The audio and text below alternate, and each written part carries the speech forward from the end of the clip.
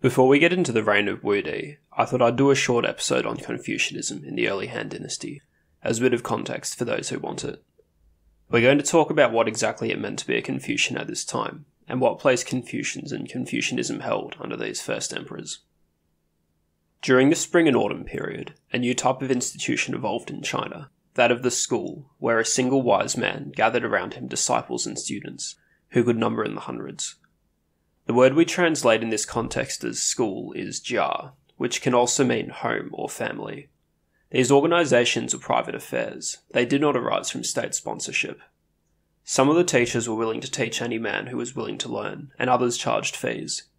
However, there were of course practical limitations on the sort of people who could afford to spend their days studying rather than working to feed their family. Most of the students came from the sons of the aristocracy, or perhaps from the ranks of wealthy commoners. Confucius is traditionally considered the first significant teacher of this sort. His focus as a teacher, and the thing that really distinguishes the Confucian tradition, was his interest in the rituals and art of the early Zhou court. The early Zhou was fondly imagined as a golden age of order and virtue. Two texts, the Book of Documents and the Book of Odes, were especially important as repositories of information on this era. The Documents was a collection of historical speeches, proclamations, and the like. The Book of Odes was a collection of poetry from the Zhou court and from its various vassal states. In the later ages, the term Ru, or classicist, came to be conflated with the more specific group of people who followed the teachings of Confucius. What distinguished Confucius from previous scholars who were interested in these works was that he used them as a basis to form his own moral teachings. Thus, historian Robert P. Kramers defines two distinct activities of the Confucian school: preserving ancient traditions and distilling lessons from them that could be applied to their own times. As well as teaching, Confucians often sought employment from various rulers, in the hopes that they could cultivate a state whose pedigree of ritual and virtue would be so impressive that the whole empire would voluntarily submit to it, and order could be re-established. Both in the personal and the political, the Confucians really saw virtue as a powerful tool, something that could win hearts and minds.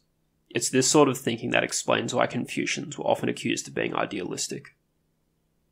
Despite their interest in ancient ritual, the Confucians spearheaded some more radical ideas. While they believed in hereditary aristocracy, they also believed that even commoners could be virtuous, given enough education. But as time went along, more teachers arose and different schools were founded, expounding more radical philosophies. Many of them also drew ideas from the classical texts. The Mohists represented the viewpoint of the lower classes. They condemned the elaborate ceremonies advocated by the Confucians as a waste of time and money, and inaccessible to all but the wealthiest. The Taoists scoffed at the Confucians' fixation on Zhou ritual. From their point of view, the Confucians were missing the grander processes of a universe in constant flux, and instead were focusing on a very particular point in time, whose standards no longer applied. The legalists took a similar line of thinking, and theorized new methods of control. Confucianism did not remain static in the face of such philosophical developments, though. Through the work of men like Mencius and Sun Qing, Confucianism was able to evolve and stay relevant. Mencius was able to provide a high metaphysical framework for the particular ethics Confucius had advocated, and Sun Qing tempered the idealism of earlier Confucians with a more pragmatic political outlook. Thus, throughout the Warring States period, Confucianism was one voice amongst many, but it remained an influential one. Things changed when the Qin dynasty came to power. Since the time of Shangyang and Duke Xiao, the Qin state had been crafted by legalist thinkers, whose reforms helped to modernize the state and turn it into an economic and military powerhouse. In 211 BC, the Chancellor Li Si initiated the burning of the books in an attempt by the state to monopolize thought. Private copies of the odes and documents were to be destroyed, and public discussion of these texts was made a capital offence. Those who refused to surrender their copies would be punished. This was the ultimate low point for Confucianism. However, once the general uprising against Qin started, the prospects of Confucianism again changed dramatically. Now there were many powerful men throughout the empire who might be interested in employing them. However, did scholars who had devoted their time to studying ancient ritual really have anything to offer warlords fighting for control of China? Well, let's have a look at some Confucians who ended up working for Liu Bang, the man who would eventually emerge triumphant and establish the Han dynasty. Gaozu and many of his close followers had grown up as commoners, working mundane jobs in their local communities. They were practical men who had little familiarity with, and little need for, the texts that so fascinated the literati. Gaozu himself had a personal disdain for Confucians.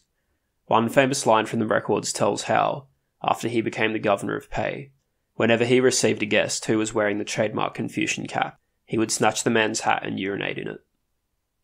However, as Gaozu grew more and more famous, he attracted more people looking to serve him. Some of these people happened to be Confucians, and some of these Confucians happened to help Gaozu in important ways. So it seems that over time, his attitude changed from actively hostile to at least somewhat accommodating. The first of these influential Confucians was Li Yiji. He seems to have been born to a moderately well-off family who had fallen on hard times. He had access to books and loved to study them, but it was always a struggle for them to acquire food and clothing. He was reclusive and became known in his town as the, quote, mad scholar. By the time of the uprising against Qin, he was in his 60s.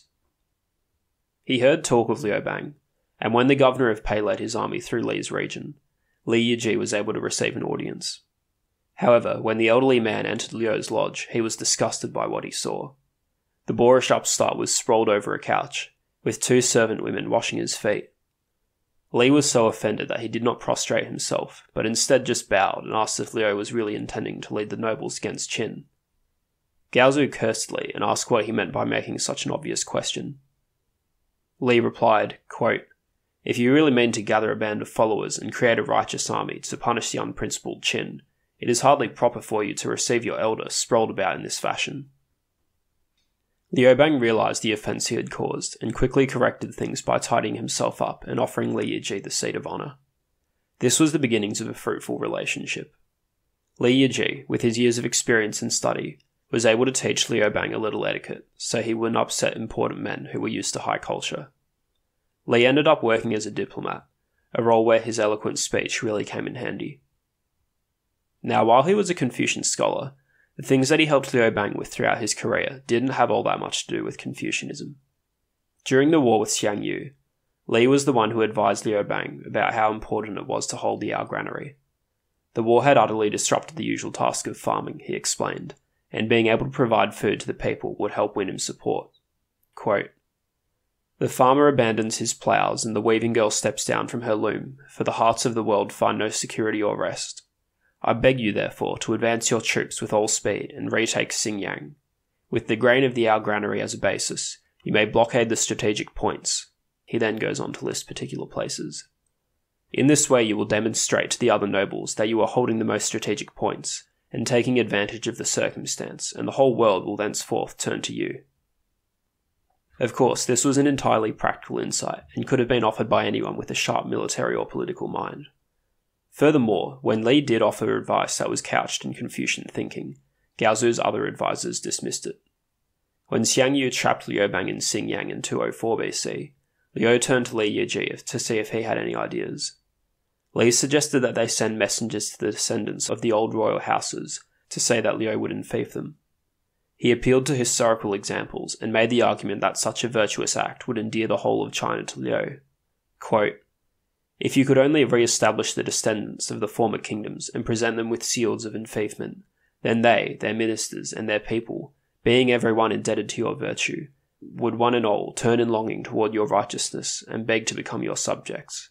With virtue and righteousness made manifest, you might face south and name yourself dictator, and Xiang Yu, gathering his sleeves together in respectful salute, would most certainly come to pay homage. This was so idealistic and Confucian in thinking that it almost comes across as parody. Liu Bang, however, was all for it, and was ready to send Li Yiji on his way with the seals of enfeoffment.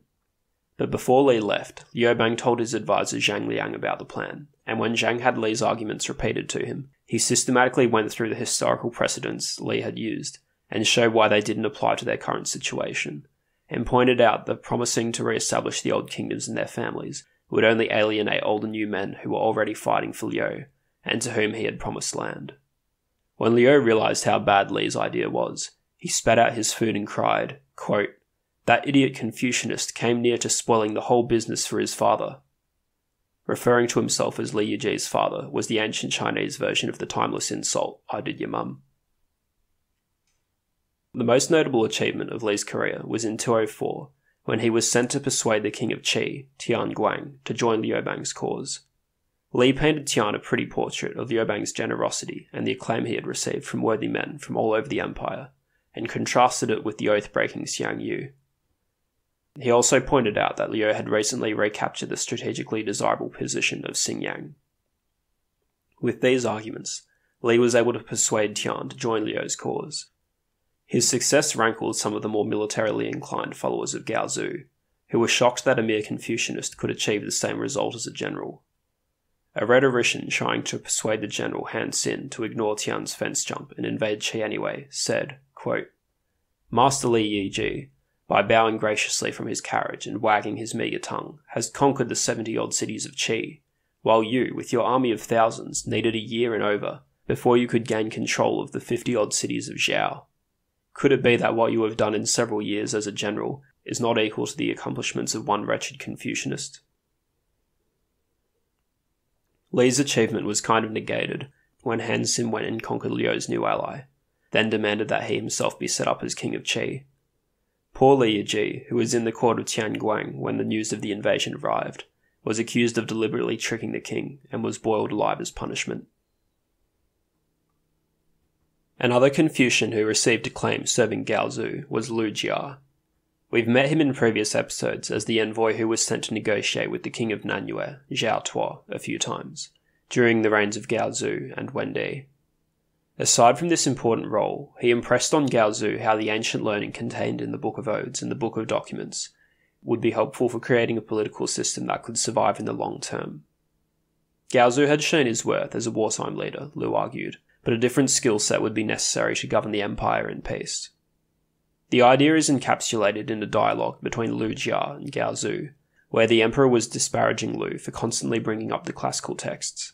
The exasperated Gaozu said to Lu Jia, quote, "All I possess I have won on horseback. Why should I bother with the odes and documents?" Lu Jia retorted, quote, "Your Majesty may have won it on horseback, but can you rule it on horseback?" He then went through some historical examples of kings who had won the empire through military force, but had kept it through encouraging civil obedience. Finally, he came to the Qin dynasty. Quote, "Qin entrusted its future solely to punishments and laws, without changing with the times, and thus eventually brought about the destruction of its ruling family.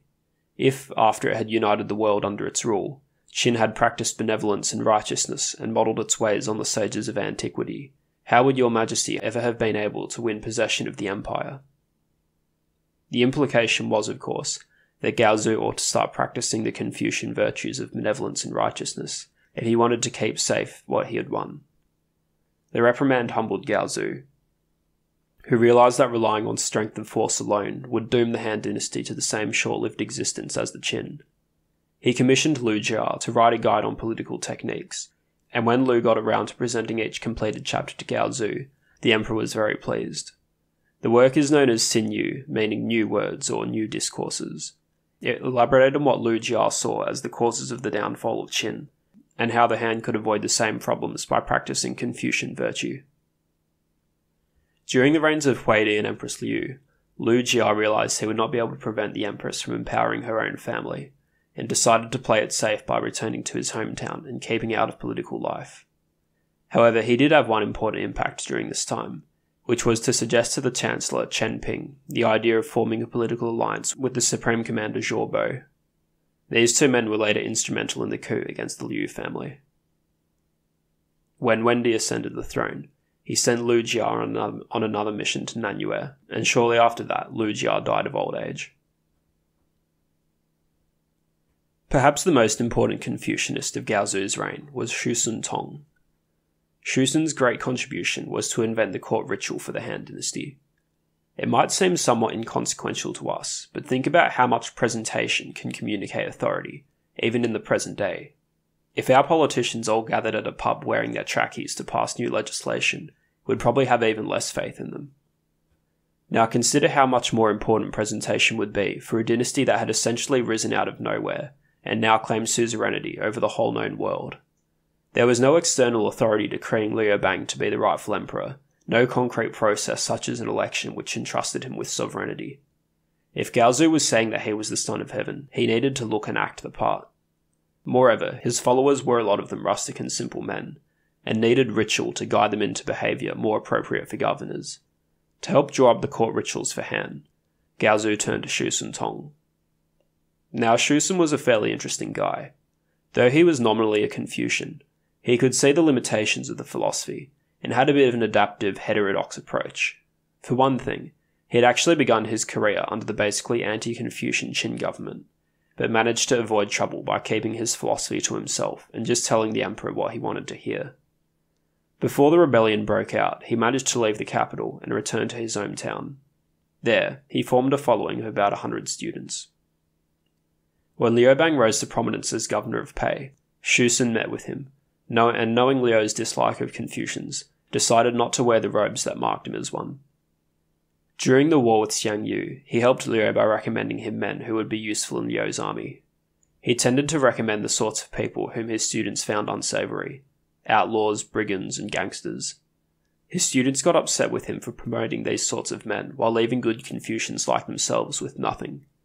He told them, quote, "The King of Han is at the moment busy dodging arrows and missiles in a struggle for control of the world. What could a lot of scholars like you do in such a fight? Therefore, I have first recommended the sort of men who can cut off the heads of enemy generals and seize their pennants. Wait a while, I won't forget you." Essentially, he had come to the same conclusion that Liu Jia had. The skills needed for winning the empire and ruling it were different. Once Liu Bang was successful, his students' abilities could be put to good use.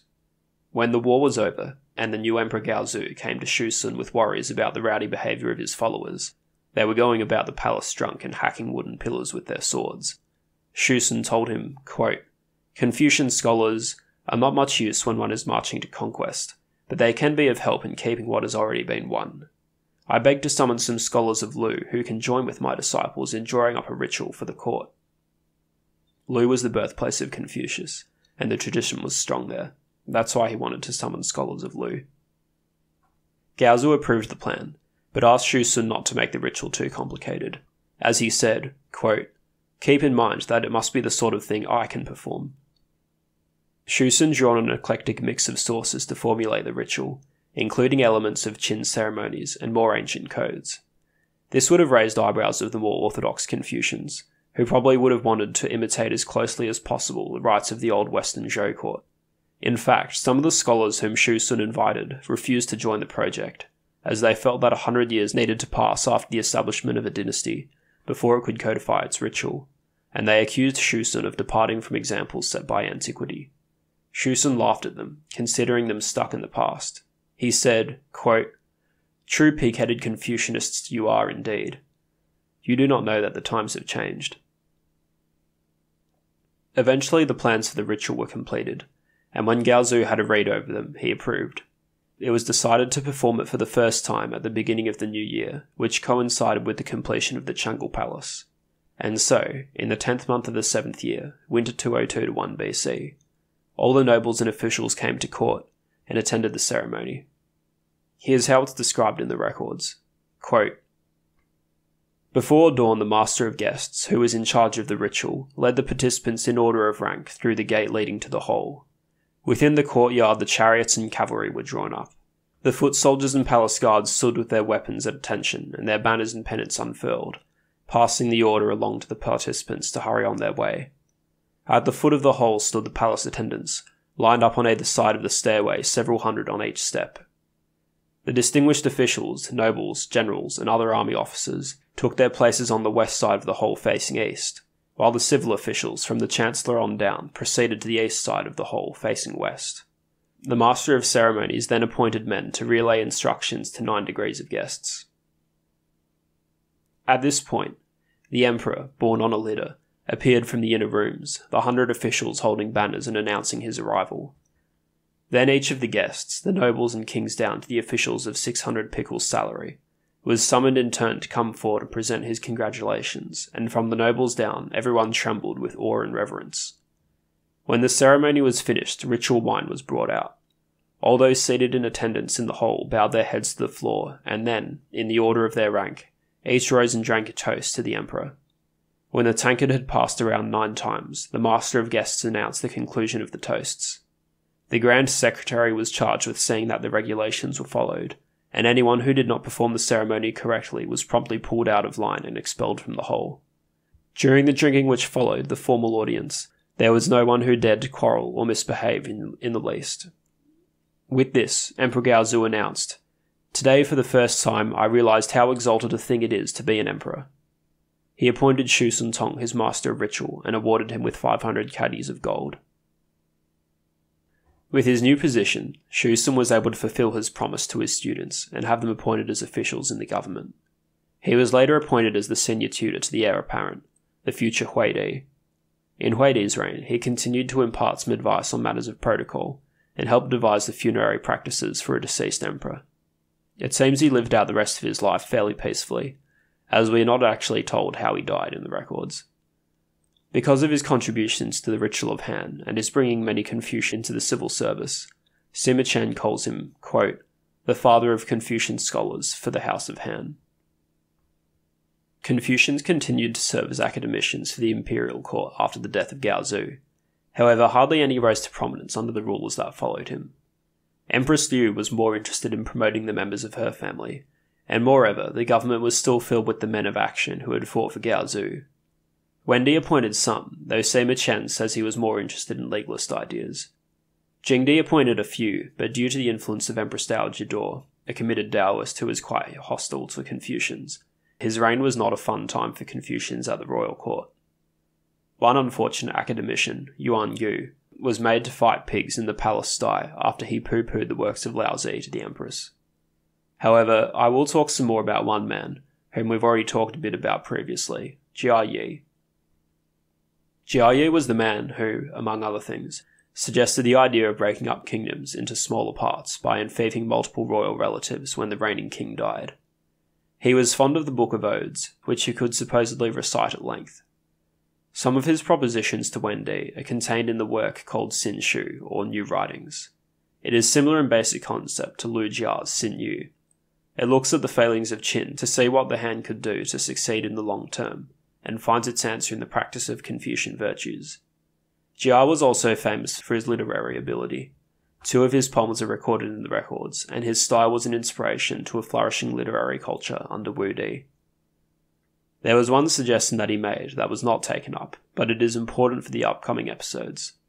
I've mentioned the 5-phase theory a few times, which links succeeding dynasties with different elements, colours, seasons, and a whole host of other things. When the Han dynasty was established, it had actually retained the symbols of the Qin dynasty: the element water, the colour black, and the season winter. Now, declaring a new phase had started wasn't something you could just do willy-nilly, which is why it hadn't been done yet.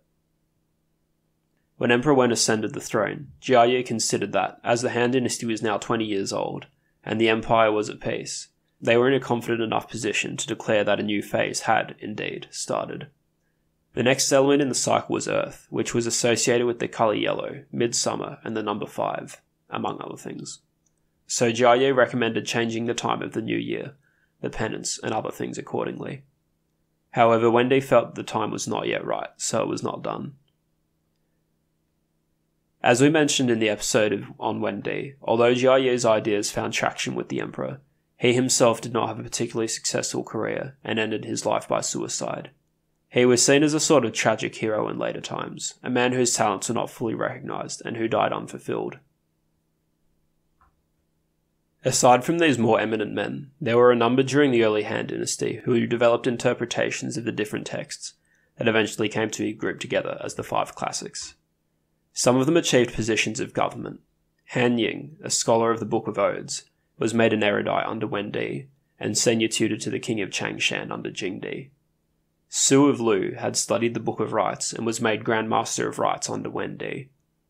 Others carried on their work mostly in private. Fu Sheng had served as an academician during the Qin dynasty, and was credited with saving the Book of Documents from complete destruction after the burning of the books. The Han court called upon him, but he was by this time too old to travel to Chang'an. These men and others passed on their ideas about their particular text of expertise onto various disciples, and a number of interpretations arose. In his chapter known as the Biographies of Confucian Scholars, Sima Qian groups them all together and draws out the intellectual lineages. But we won't go into detail on it. For us, it's enough to know that this stuff was happening in the background. So, at the anticipation of Wu Di's reign, we see that Confucianism was not in a particularly strong position. It had survived the Qin dynasty, and Confucians had made some important contributions already to the Han. However, they were just one group of thinkers, and not an especially favoured one, competing with other schools of thought, and with men who weren't aligned with any particular school at all. As we'll see next in the upcoming episodes though, their fortunes are about to change.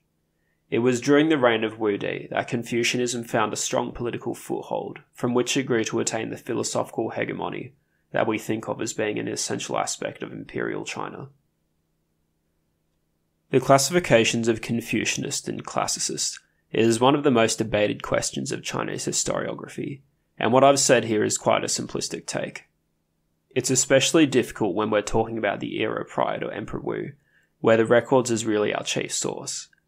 It's not exactly clear what Sima Qian meant when he describes a particular person as a Ru, or classicist, and whether that's a label that would have been recognised by the subjects of his work. Much of early modern scholarship on Chinese philosophy was based on post hoc distinctions made by traditional historians, without adequately considering the extent to which these distinctions are historically valid. It'd be beyond my capabilities to provide even a summary of contemporary scholarship on the issue. So, now more importantly than ever, I'd like to reiterate that I'm not an historian.